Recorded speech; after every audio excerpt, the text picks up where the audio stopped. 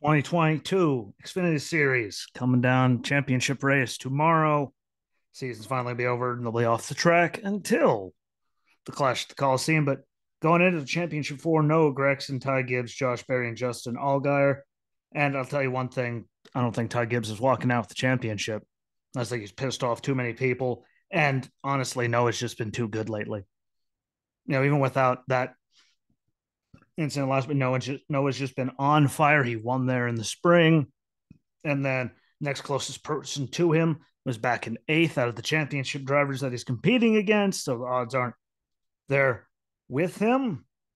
I mean, they could prove me, someone could prove me wrong. I'd love to see Josh Berry or Allgaier get it. I just don't think that they have the speed to keep up with Noah. And it's funny that Brandon Jones finished second in the spring, and we all know how well him and Ty get along. But find the new episode, enjoy the races, and I'll be back in a couple days. Peace.